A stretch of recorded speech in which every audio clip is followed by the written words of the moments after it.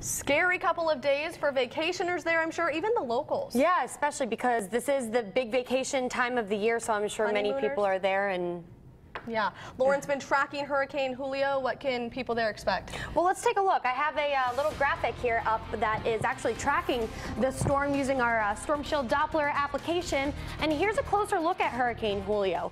Here is what we can predict it hitting by Sunday into Monday. By Saturday night, we are still going to be tracking about winds 90 miles per hour, gusts up to 115 miles per hour. And there is the eye of that storm really starting to move west, but it's going to possibly just hit north of Hawaii at about 150 miles per hour.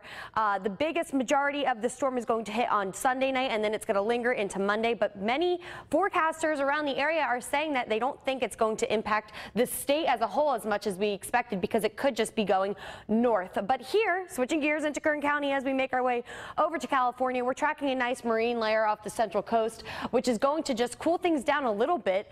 Cold front is heading our way as soon as Monday, and that's going to cool temperatures into the mid-90s for us. Tehachapi looking nice and clear right now. Air quality, though, is unhealthy for sensitive groups, just something to be aware of. And then we are at 101 today, exactly what we forecasted for, but hopefully today will be the last triple-digit day of the week. Winds are northwest at 10 miles per hour, and as you can see, temperatures are looking nice and mild right now. We're seeing 102 in California City, 100 over in Taft, 84 along our mountain range, and very, very seasonal. A little bit above average. We did get up to 101, but our normal is about 97 degrees, so we were just a little bit above average, not as much as we could be. If you are traveling throughout the weekend, though, here's what you have to expect. 80 in South Lake Tahoe, 100 in Fresno, 70 in San Francisco. Along the central coast, we are going to see that marine layer, foggy patches until about 11 a.m., and then things will finally clear out for a gorgeous beach day tomorrow. 87 in Anaheim, 105 in Palm Springs, and 76 down in San Diego. Here along the valley floor, hopefully 90s tomorrow in Bakersfield, and we won't hit that 100-degree mark, but 99 in Arvin as well as in Delano. Mid-90s to upper 90s in Isabella, 88 in Tehachapi, quite mild. Overnight lows in the 60s. And then over in our desert region, we are going to get up to 102 in Ridgecrest, 98 at the Edwards Air Force Base, as well as California City. So air quality will remain unhealthy for sensitive groups. Please take precaution if you have COPD or asthma, anything like that, for the entirety of the weekend.